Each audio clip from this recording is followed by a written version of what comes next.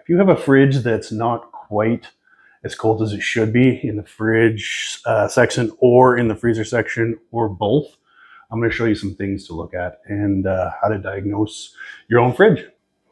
Okay, so I have a temperature sensor in the fridge and in the freezer section. So we're 12 degrees in the freezer section, 32 degrees in the fridge section. So in the fridge section, it should be around 37, so it's actually a little colder than it should be. But in the freezer section, it's 12 degrees, which that should be at 0. That's what it's set to. So it's not quite as cold as it should be in the freezer, but it's an all right temperature in the fridge section. So we'll start out with the gaskets. Okay, so you want to check these gaskets all the way around, make sure it's actually sealing against the fridge part. As you can see here, it's sealing quite well against the fridge. Same with the fridge section. Check the top of the gaskets, make sure they're not ripped or they're actually sealing against there well, all the way around. So you can check the bottom of the freezer, check the top of the freezer here, and check all the sides. If there is a big gap there, either the gasket's going to need to be replaced, or sometimes they can be stretched if you just use a hair dryer. Put a little bit of heat to them and pull it so it stretches. Don't pull it enough that it actually rips it, but yeah, that's how we do it in the field. The next thing we're going to look at is make sure all the fans are working. Okay, so this is my little sensor thing here. So as soon as you open the freezer door, you can tell that that fan is blowing. You put your hand in front of it and feel the air actually coming through. What you'll want to check too is that the fan in here is the only fan that's inside the whole fridge section. This fan blows the cold air from up here down into the fridge part. So we can check that the air is actually moving down. Okay, so when you open the door in the fridge section, check your settings also. Sometimes these can get bumped and you can change your setting and you didn't know you actually changed it. I've seen that quite a bit. So that air comes through here. It's faint, but it's coming through. It's not going to blow your hand away or anything. It's just bringing in enough cold air into this section that it's cold enough to maintain stuff that you put in the fridge section. So now that we know the fan's actually coming through and the fan's blowing up here, there's another fan on the back, and we'll go check that out. Okay, so we're here at the back of the fridge. Most fridges will have either this cardboard kind of stuff back here or a tinny metal kind of plate that covers back here.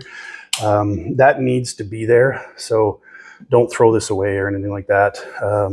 This is good for the airflow for cooling down the compressor. So we will run all these screws out. So we're going to be looking for a bunch of things back here. The fan is just the first thing that I wanted to take a look at. It's not usually the case that the fan goes, especially in the back.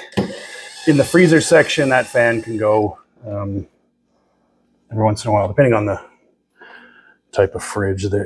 I've seen it more in different types. So you'll have a wiring diagram back here.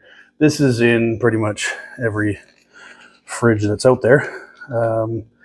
So as you can see, the fan right there is spinning as it should. Don't put your hands anywhere near that. It doesn't feel great. So that fan is going to cool down the compressor. It's also going to cool down the refrigerant that runs through these coils. It will also actually help. The defrost water comes through this tube into this pan. And as you can see, there's a little bit of water down in here, but it'll help that water evaporate also, which it has to do. So another thing to check when you're back here is to make sure that your compressor's running. We know our compressor's running because it's actually cold in the fridge and the freezer section. But if it was really warm in both, you can always check that this compressor is running. If it's very, very hot, either the fan isn't working or something is wrong with the compressor, or the system is out of refrigerant or something like that.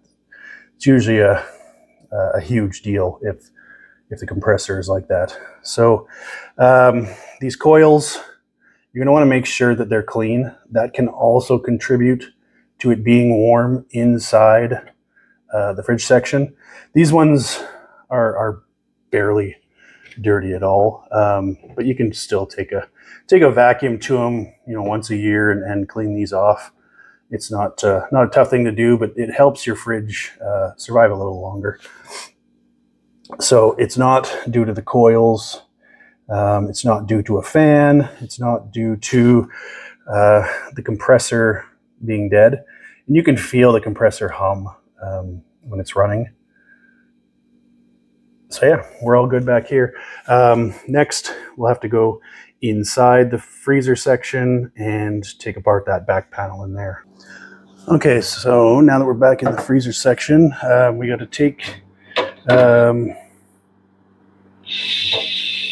shelving out so we can get to that back panel. In this style, there's these little plug clips, I guess. They're just little plastic pieces. You can use a pick and just pop all these out. Then we got a bunch of 1/4-inch screws. You can also note things like this, the frost building up on the outside of the panel. It shouldn't really be doing that. Depends how often you open the door, but it shouldn't necessarily be doing that. You can also check the position of this setting here. It should be at the recommended setting, but like I said, every fridge is different. So if that's a thing that you've adjusted in yours and it seems to work fine, then leave it as is. But yeah, usually I recommend to put it to the recommended setting. So we're just gonna pop a bunch of these plugs out. Sometimes they can be a real pain. Try not to mangle them too much. These ones look like they've been out already before, so that's why they're coming out of there pretty easy. But they are just plastic, so you have to be fairly nice to them. Okay, so that should be all of them. There's a little cover here that's for the ice maker wiring and the ice maker fill tube. That's where these come in. Every fridge will have this, whether you have an ice maker or not. So it's not something weird or anything like that. It's supposed to be there. Okay, so the rest of these look like they're just 1/4-inch. So we'll run these out. There's usually a couple in the top there, but they're actually missing, which also tells you that somebody's been in there before. So at this point, we know the fan is running and everything. We don't necessarily need to diagnose that. So what I would do at this point, before taking this panel off and everything, just in case you don't want to wreck your fan by taking this off and it hitting the back of this plate. So we're going to unplug it. I just wanted to see a bunch of things in there. That the fridge has to be running for at least 24 hours for me to see, but now that it's actually been running for about a week, I'll be able to tell just by looking at it, and I don't have to have it running. So I'm just going to go back here and unplug this. Okay, so I got that unplugged.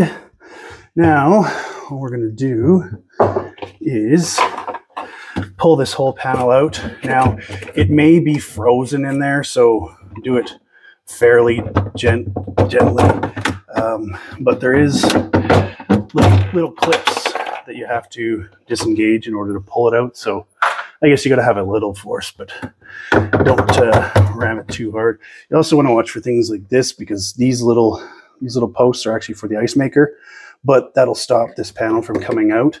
I usually just, instead of taking these out, which you can take them out, it's not a big deal, but I usually just pull out this side first and then pull it out like that. I'll sometimes use a pick just to help me get it moving. These panels are actually really big for this fridge. A lot of them aren't quite that big, but they're a little bit of a pain to wiggle out of there. This is the styrofoam piece that basically directs all the air inside the freezer section. So this is the chute that leads down into the fridge section, and that fan blows down through there. So we really want to make sure that this isn't beat up too much. See, the fan sits in there and blows it down. So we'll get that out of the way also. Now, we know the fan is running. That's fine. If for some reason your fan wasn't running or not, you can plug it back in for a sec and make sure that you can hear it or see it run, because you want to make sure that that thing's actually working. So the point we're at right now is this is your evaporator. Now it should be full of frost, not quite like this, but looking more like this than what it looks like now. So the refrigerant comes in to the freezer section here and runs through these lines back and forth. All the moisture that's in here it gets stuck on the evaporator, and that's what creates all this frost. Because there's a very short frost pattern that ends pretty much right here as it comes in, we know that the fridge section is cold enough. So there's enough refrigerant in the system to keep the fridge section as cold as it should be, but it's not cold enough to keep the freezer section cold. And I could tell right away that it's going to be because of a low refrigerant situation, which is probably the worst thing for a fridge. It pretty much writes it off. It's getting so expensive to fix that issue. On a fridge that's this old, it's usually not even fixed at this point. But what can happen, and you can leave everything off in here, close the freezer door, come back in about an hour or so and make sure that this isn't all frosted up like it should be. And it's the state that it's in right now. We don't know whether this heater right here was just on recently and it went through a defrost, which is why that water is down in that pan under or below. The heater's not hot, but it could have had a chance to cool down by now. So it turns on the heater, melts all of this. Water runs down this little tube in the back here and goes underneath the fridge. So usually these upper rows right here don't quite get melted like this. It's not going to look quite like that, but you can tell by how heavy the frost is right here. This is beyond ridiculous, really. You can tell it's a refrigerant leak somewhere in the system.